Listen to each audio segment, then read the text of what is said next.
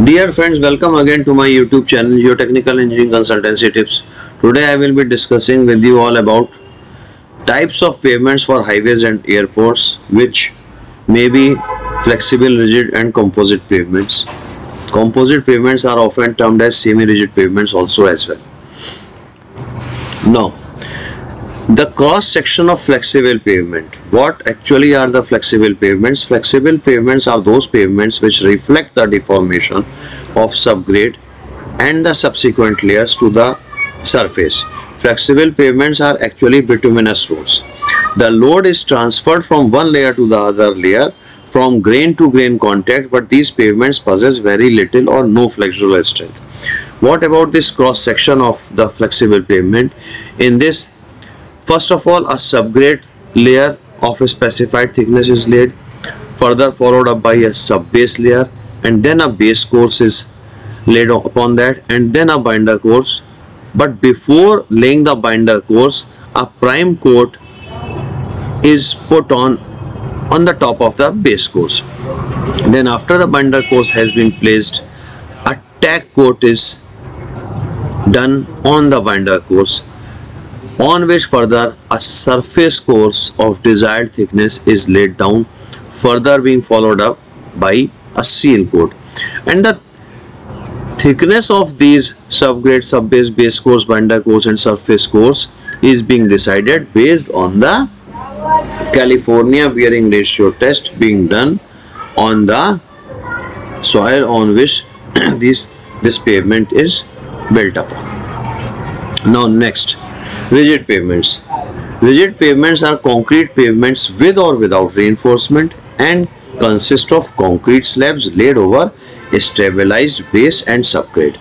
The rigid pavements are characterized by rigidity and good flexural strength of the concrete slab, in which case the load is distributed over a wide area of subgrade soil through slab action. Now, telling you all about the cross section of rigid pavement. What actually is this? A granular subbase of desired thickness is laid over well compacted subgrade, over and above which a dry lean concrete of a specified grade is laid, and further over and above this dry lean concrete a PQC, which is often termed and known as pavement quality concrete of desired grade at 28 days is further laid upon this, which is termed as the slab thickness.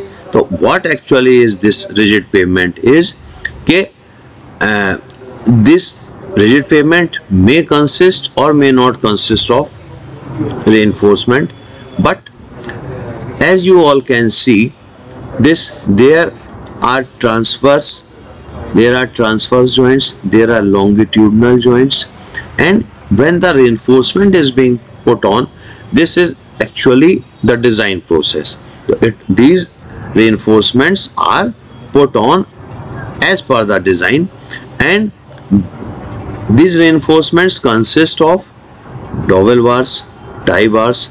Why dowel bars are used? Dowel bars are used perpendicular to the transverse joints, and tie bars are used to connect the two blocks of this rigid pavement, and they are surface finished as per the desired design requisitions. Now, what are the different types of rigid pavements?